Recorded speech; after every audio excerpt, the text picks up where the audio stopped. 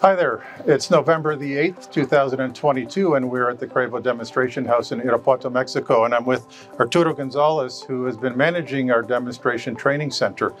And I'm just going to ask Arturo some questions to explain what his observations and experiences have been with the varieties that we've grown this year, because we're working with Berry World, Diamond Jubilee, and with Giddings and Black Venture with the Malu and Alexa variety. So Arturo, can you just give us a quick overview on what you observed in this cycle? Okay, so I have the two varieties, the Black Venture genetics companies. So the first variety is Malu, the two variety is Alexa. So the difference comportament is the Malu is más early, so and Alexa. The other difference, the Malu create more stumps, more laterals. So the Alexa is more slow. So it's the big difference.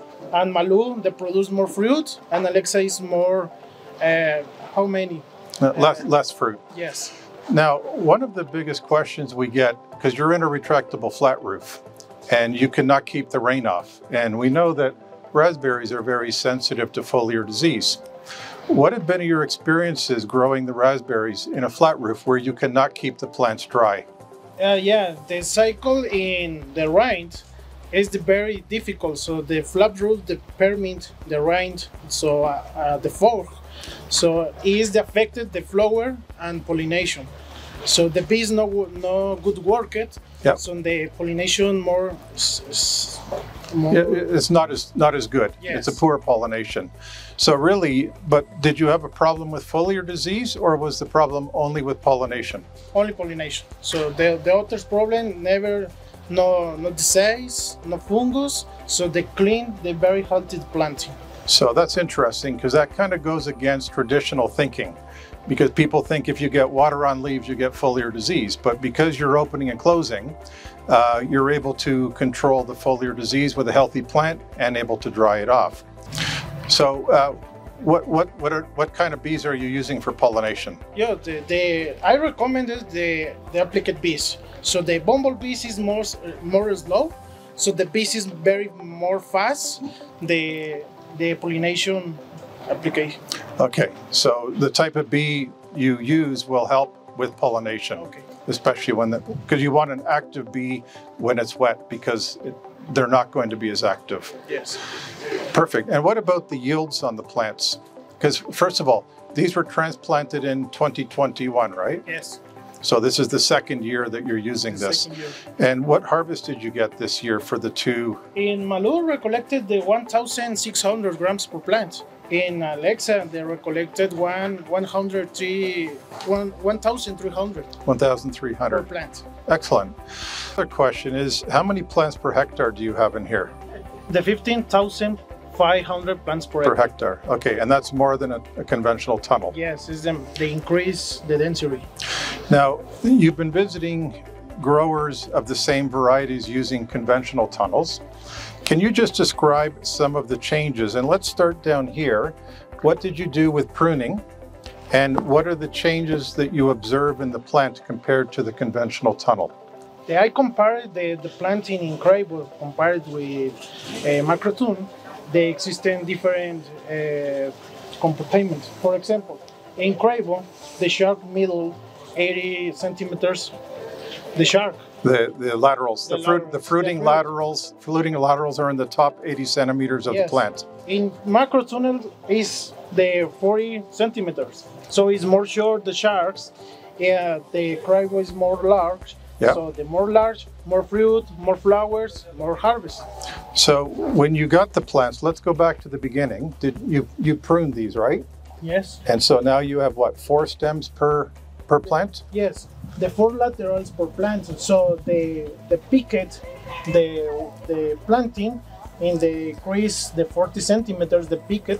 So they increase the 1 lateral. So you get 4. Okay, so you're pruning to get 4 laterals, and the big change that you're seeing is you're getting fruiting laterals on the top 80 centimeters, whereas it's normally in the 40 centimeters in a microtunnel.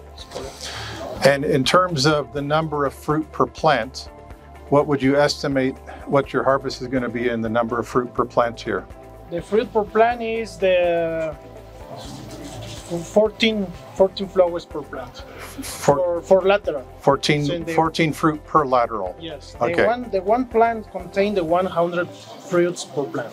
Fruiting laterals per plant. Okay, very good. And the other thing is you've gone through a lot of learning this season. We've now automated this roof to be separate from the strawberries. How do you know when to open and when to close and how far to close? So what are the rules that you've learned for managing the cooling roof? For example, the raspberry support the high hot, so 26 degrees breeze. So the more height is the close the roof. So at 20, so when the leaf temperature is 26 degrees, yes, you close the roof. yes. And when do you retract or open the roof in the morning? In the morning, the 6 a.m.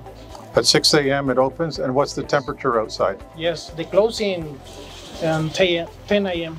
Okay, but in the morning at 6 a.m., what would be the temperature outside right now when you open? Yes. Now, what is the temperature?